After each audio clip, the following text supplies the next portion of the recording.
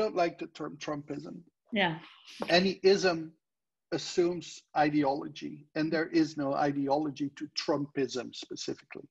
What we use the term Trumpism for is for the far right.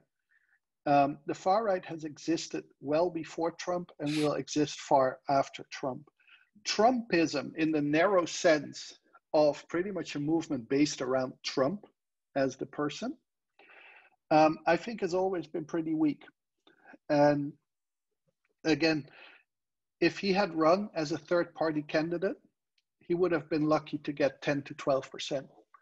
His success wasn't winning the Republican primary, which you can do with a very small portion of the voter. I think personally that Trumpism is over. Trumpism is over as a political phenomenon in the sense that he will still influence the Republican Party, at least until the midterm election. But I cannot see Trump devoting most of his time now out of office to politics. He is going to devote most of his time to making money, which he probably needs according to all of the information that we have. And so he will be on TV a lot because that's good for money. He will give lectures and whatever.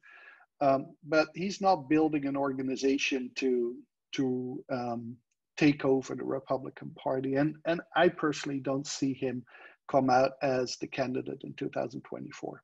Right, okay. What about his sons, who seem to be interested in politics? Yeah, and he has two sons, three actually, but we ignore Barron. We have Eric, and we have Donald Jr. And Donald Jr. is the one. And there's something bizarre about this, because Jair Bolsonaro also has a son that is a crazy right wing, and Benjamin Netanyahu as well.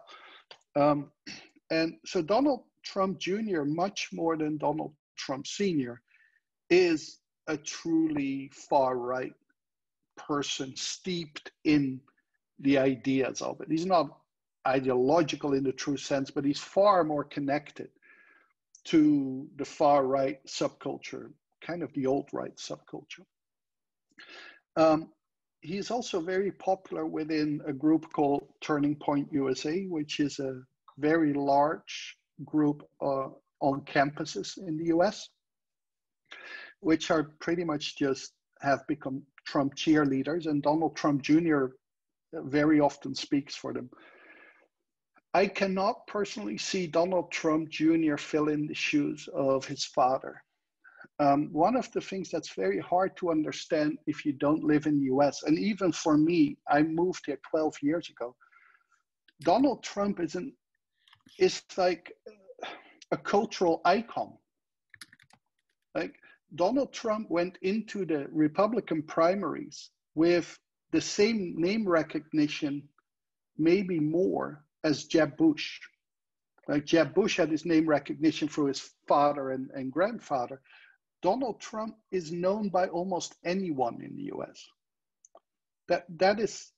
This is not a very informed country, so that is amazing.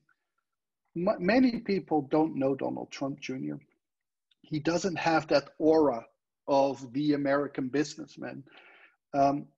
4 years is not enough to build a political dynasty, right? And so I think he might want to, but he will not have the same appeal within the party. Okay.